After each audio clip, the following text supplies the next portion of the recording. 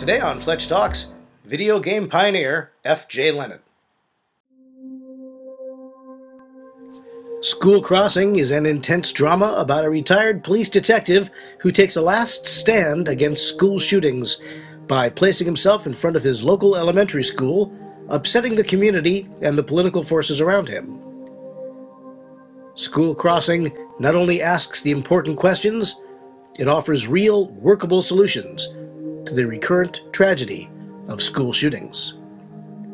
School Crossing, in paperback and for Kindle at Amazon.com.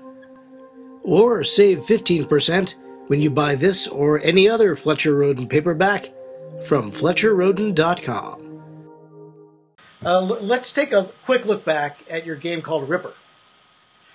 Yes. This was described as a full motion game, and there were a lot of celebrities in it: Christopher Walken, Burgess Meredith, Paul Giamatti, and I have not actually seen it.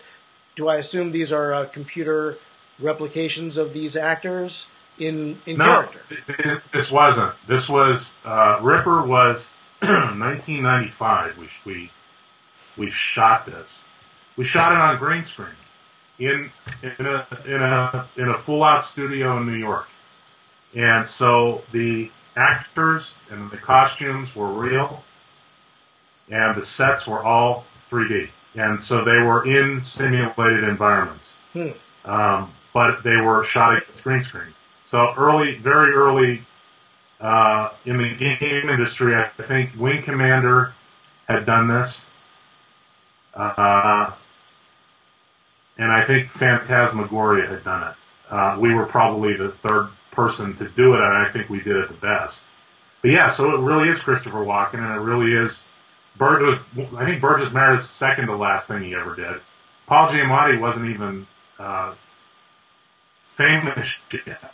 He had never been in a movie, so he was a newcomer. And we had Ossie Davis was in it. Jimmy Walker was in it, and it was a big. It was big, scary production because none of us knew how to do this. And there was a lot at stake. It was a young company and a lot at stake. A lot of mental breakdowns during that one, for sure. But we got through it, and it turned out pretty well. It was released in the PC format. Is that right?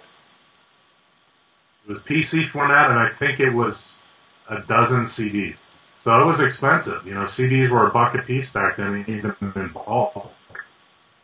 So you're looking at cost of production was, probably $15 a unit, at the end of the day. So it was different time for sure. The advent of CD-ROM. Yeah. Is there a contemporary version of the game Ripper available in a contemporary format? No, there's not, but you can get on YouTube. Somebody's recorded the whole thing. I find it amazing that I can go see products I worked on 25 years ago on YouTube. Someone found it, played it to the completion, and videoed it and posted it. So a couple of guys I wrote that with, we exchanged emails about a year ago and said, oh my God, this is all out there, And it was fun to go back and look at, Sure. It's not interactive. You've got to sit and watch it. You can watch the interactivity take place. Right. And that happened for a number of games I worked on. Star Crusader and even the old Marvel Comics games are up there, What were the names of those games? Nice. What were the names of those? What were the names? Spider-Man. Spider-Man. Oh, let's see. I did Spider-Man several times over the years. The first one was Doctor Doom's Revenge. Okay. And the second one was X-Men Madness in Murder World, which I still can't say right. Murder World is a hard one to say. And then we did The Amazing Spider-Man, Punisher, and then years later I worked on Spider-Man The Sinister Six. And so Spider-Man and I have had a couple of different game development paths in over the years. The superhero games are so prevalent now. Right up there with the racing games, I guess. There's a new Batman game every year. And you were really one of the pioneers of that then, weren't you? I think, I would say yes. That clearly, I mean, without a doubt, the first Marvel games ever in computer PC format were the ones I worked on. So absolutely, and I look at it now and think, wow, we were 23 or 4 and walked into Marvel Comics and got that license. And how it's changed, Marvel was pretty big at that back then, but not like today where it's part of a megacorp.